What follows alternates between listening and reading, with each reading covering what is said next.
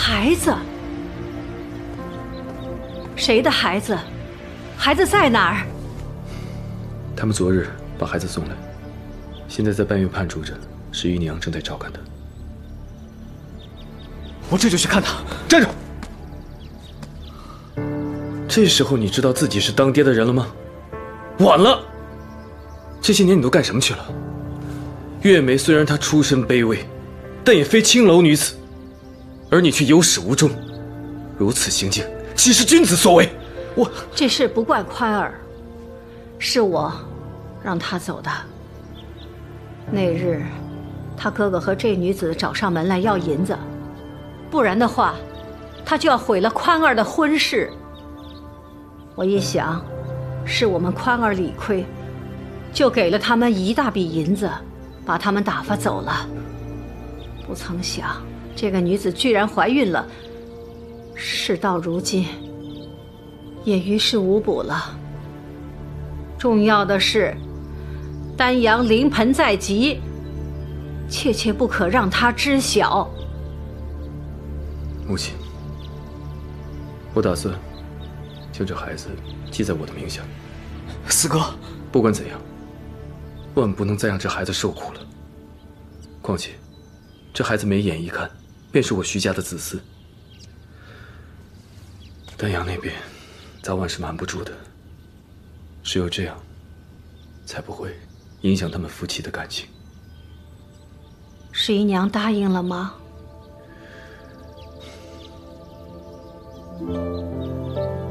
那事情也只有这样了。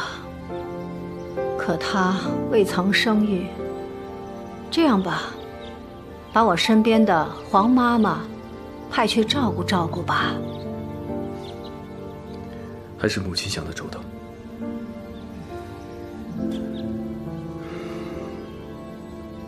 去看看你的孩子吧，他叫凤青。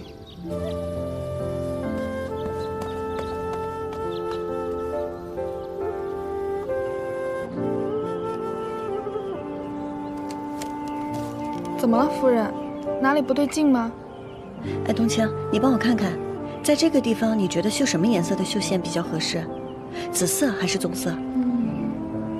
你说侯爷会喜欢什么颜色呀？我觉得紫色更好看一些，而且紫气东来，图个祥兆。我也觉得紫色好一些。侯爷一向稳重，他的衣服都是偏暗色的，紫色比棕色要活泼些，正好可以用来做个调和。夫人，秦姨娘来了。秦姨娘。夫人，这是怎么了？快起来！夫人，求夫人把凤青交给妾身抚养，妾身一定会亲力亲为，把她当亲生的来对待。你先起来说话。夫人，你不答应我，我就不起来。夫人知道的，妾身之前有过小产，大夫说了，妾身这辈子都不会有自己的孩子了。妾身屋里一向冷清，若是能有个孩子，下半辈子也算有个盼头了。夫人，只要你答应妾身，妾身什么事都愿意做，求夫人成全。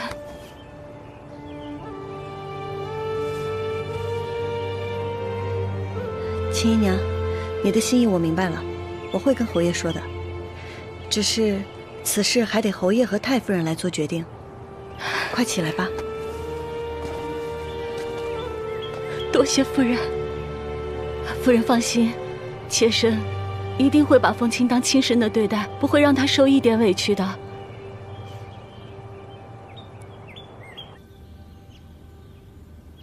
怎么？你想抚养凤青？求太夫人成全。哎呦，凤青这个孩子还这么小，你又没照顾过孩子，你可不知道这要付出多大的精力和足够的耐心呢。光凭一腔热情是不够的。太夫人您放心，我定会待凤青视如己出，而且我会请2个经验老道的婆子跟我一起来照顾她，我绝对不会亏待凤青的。莲房啊，你还年轻，早晚会有自己的孩子。你说你真有这个精力，那还不如好好去伺候侯爷呢。我也想伺候侯爷呀，可是你也知道，侯爷几乎都不去我那儿，特别是在梅米事件之后。要是有了凤青，侯爷定会多来几趟吧。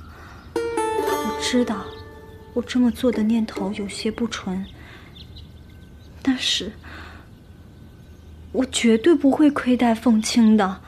我也真的是没有别的办法了，只要侯爷能够多看我2眼，莲芳什么事情都愿意做。孩子，真是苦了你了。我知道了，这件事我会考虑的。莲芳，多谢太夫人。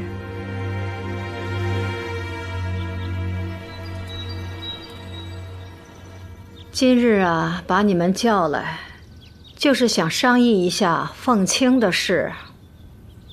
仪珍，把你叫过来，也是想让你给他们出出主意。是，母亲。侯爷，昨日我去看凤青的时候，她哭着闹着要找娘亲，怎么样？今日不再闹了吧？二嫂放心，她已经慢慢适应。那便好。母亲，您觉得孩子交给谁来抚养比较好？仪珍，你说呢？乔姨娘年轻，秦姨娘细致，各有各的好处。但依我看，照顾孩子，此事责任重大，若精力不足，难免会出现疏忽。在我看来，还是乔姨娘合适些。我也觉得乔姨娘最合适。她知书达理，善良温顺，把孩子放在她那儿，我最放心不过了。母亲啊，乔姨娘，她一向被人惯着，也不曾照顾别人，给她照顾恐怕不多。那你母亲，我觉得秦姨娘更合适些。她行事稳重，又惯会照顾人，就算小孩撒泼耍皮，她也是能应付得了的。秦姨娘倒是个很好的人选。唉，这养孩子还真不是一件小事，还得看他的脾气秉性，那将来万一母子不和，那麻烦就大了。唉，要不这样吧，让他们2人都跟孩子接触接触，看孩子跟谁更投缘，到时候再做个决定。